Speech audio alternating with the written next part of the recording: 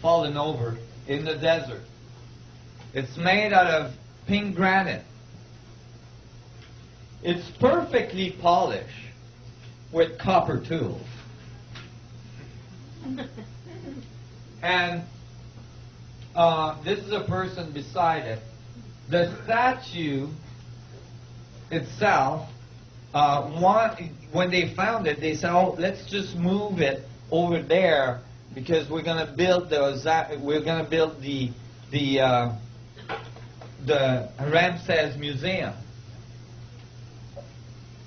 So the engineers came and they said, "Well, okay, but then we'll have to cut it in pieces because this thing is approximately 1,000-ton solid block of granite. 1,000 ton. That is 5 times more than what we can lift today with a land crane." So instead they built a museum around it. With much easier. This is not the only 1,000-ton block that was found. The pillars on each side of the entrance of temples in Egypt, they are called obelisks. Many of them were in excess of 1,000 tons.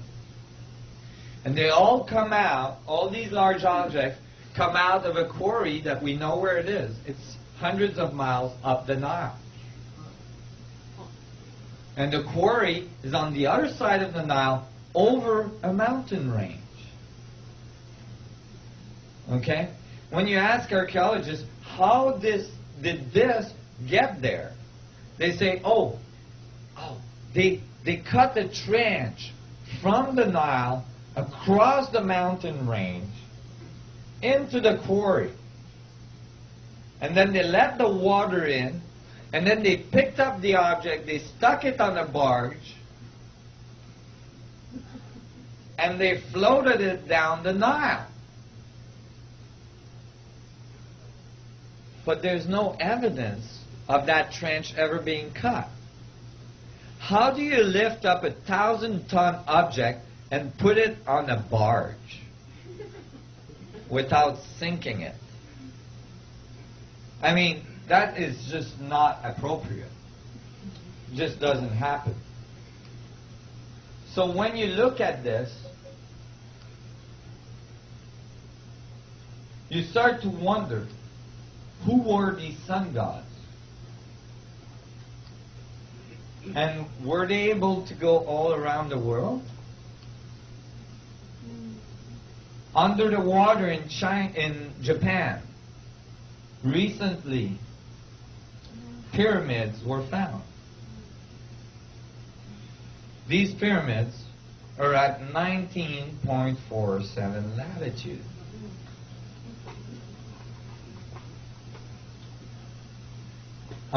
They're enormous pyramids. All the fishermen knew that they were there, but they didn't think it was important, so they didn't tell anybody.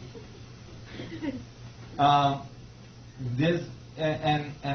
here is another picture of these slabs. They're huge. They're huge blocks. What's really interesting about those is that, you see, you can't date a pyramid. You can't date a monument because carbon dating only carbon dates. You need carbon.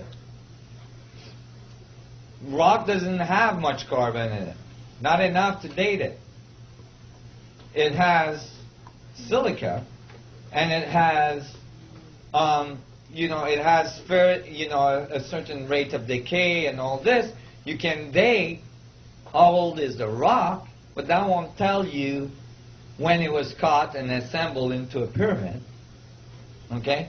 So actually, archaeologists don't date the monuments. They just find the bones of this poor fellow beside it, or they find a fireplace beside it or something, and then they carbon date that.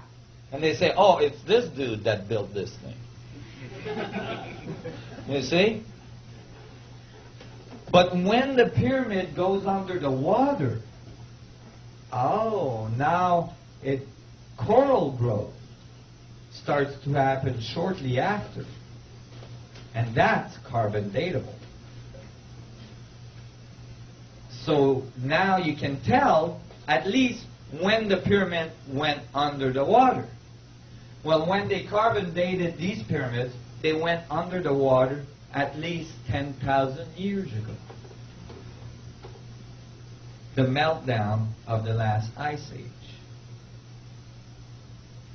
When the water rose and covered the earth. There is over 500 flood stories in ancient civilization all around the world, talking about an advanced civilization that was there prior to the sun gods and the flooding that occurred that destroyed most of that civilization. Here we might be seeing some of the vestiges of that civilization. Go ahead. Well, Edgar Casey came up with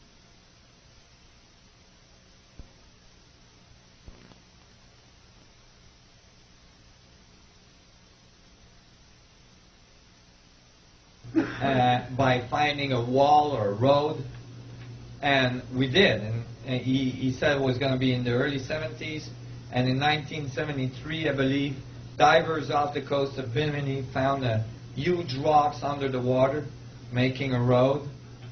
And Edgar Casey said we were going to find a chamber under the paws of the Sphinx. And recently, using side-looking radar? yeah, I'm sorry.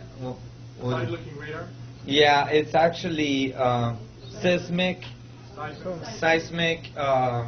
reverberation waveform. They were able to look under the paws of the Sphinx, and they found a chamber there. And they say they haven't got into it yet. That's a whole other story. But anyway, these pyramids were found in Egypt. And these ones are datable to 10,000 years. Check out this picture. This was taken during the Second World War by an American pilot that was lost over China. And he saw this pyramid, and he took a picture, and he brought it back home. He survived the whole thing and brought the picture back home. And everybody, you know, a few years ago when I would present that, people would say, oh, well, that one is iffy, you know.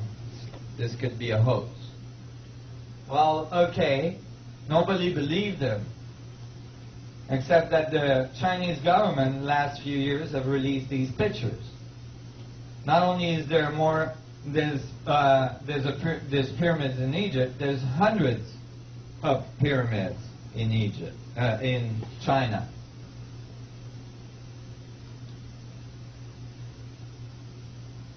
And the Chinese government actually got the farmers to farm on top of the pyramids so that they wouldn't be so apparent by satellite.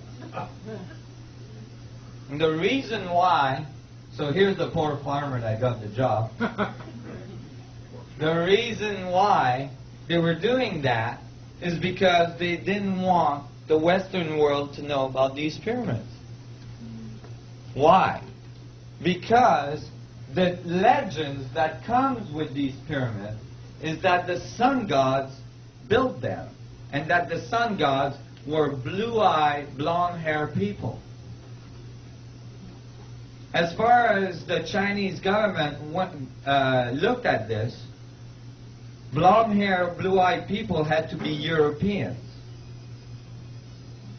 And the last thing they wanted was European people being responsible for some of the most ancient knowledge of the Chinese tradition. So they didn't want those pyramids to be known by the West.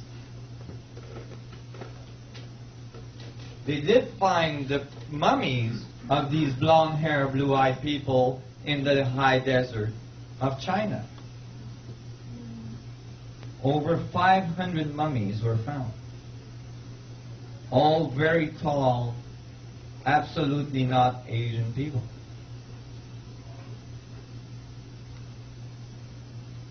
And then you go to the forbidden city of China, the city that holds all the knowledge of the universe, all the knowledge of the sun gods.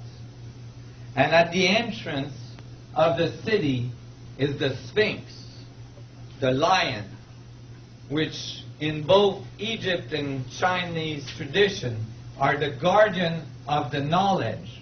They guard the knowledge under their paws. And when you look closely at the paw, what do you find?